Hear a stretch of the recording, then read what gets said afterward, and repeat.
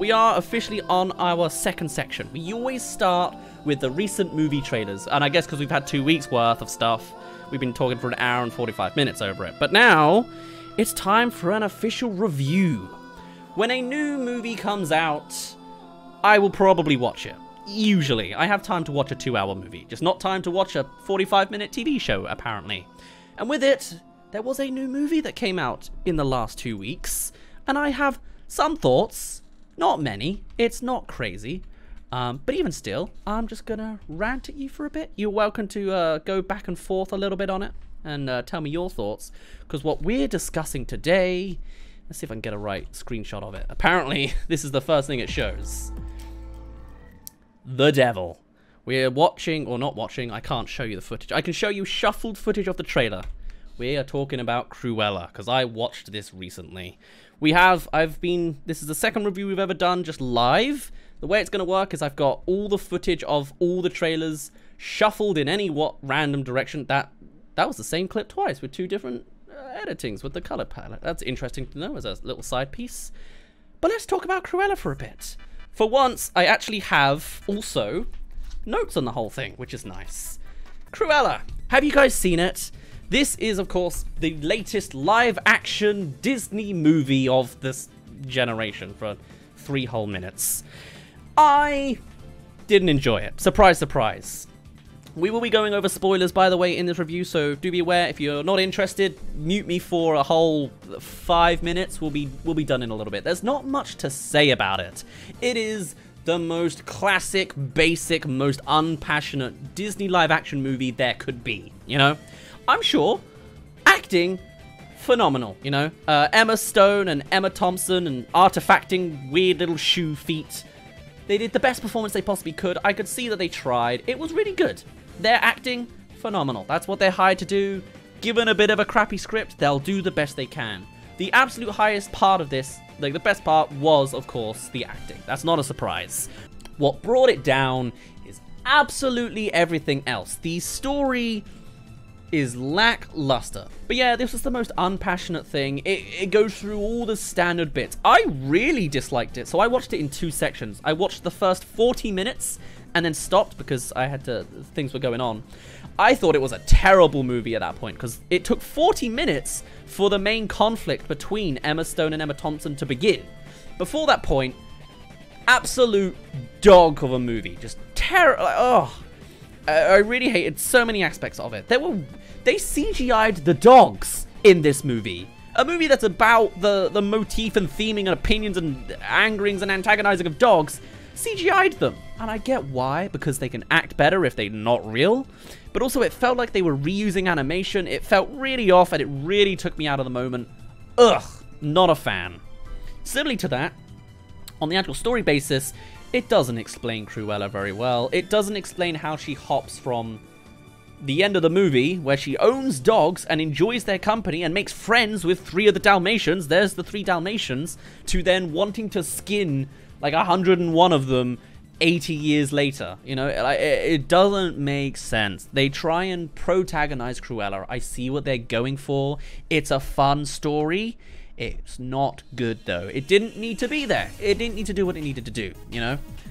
Disney haven't used real animals in years. They CG everything nowadays. Yes, and you can still notice. It takes you out the moment, and that sucks.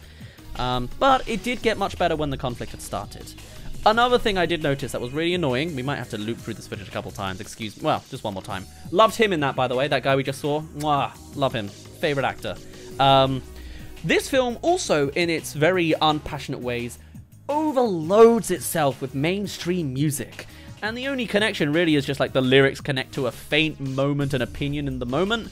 It's all mainstream from all through the years. It's not even 60s centric, I believe. It's just there to be like, we have content. Look, listen out. Isn't this fun?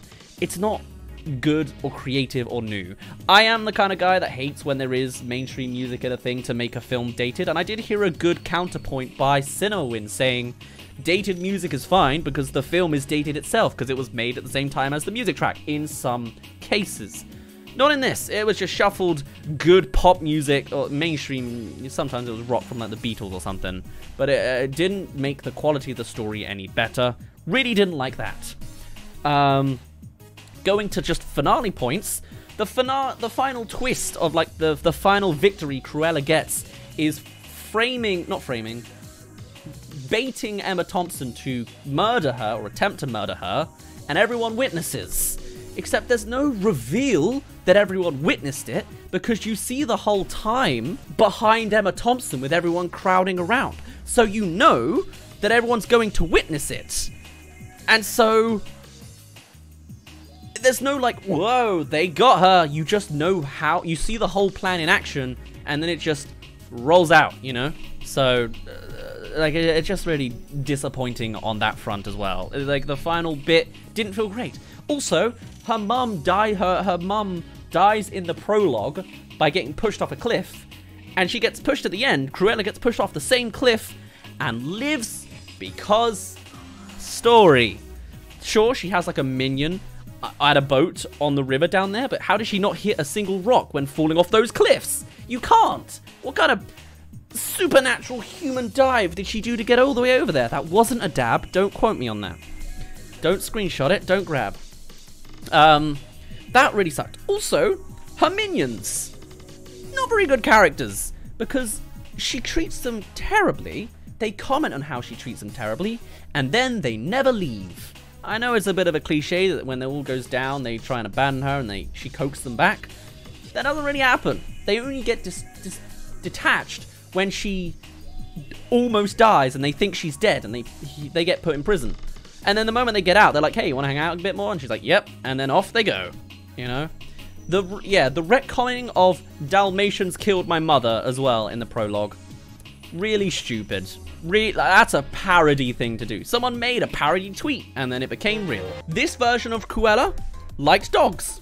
Kind of weird considering she wants to skin them 50 years later, but I kind of mentioned that earlier.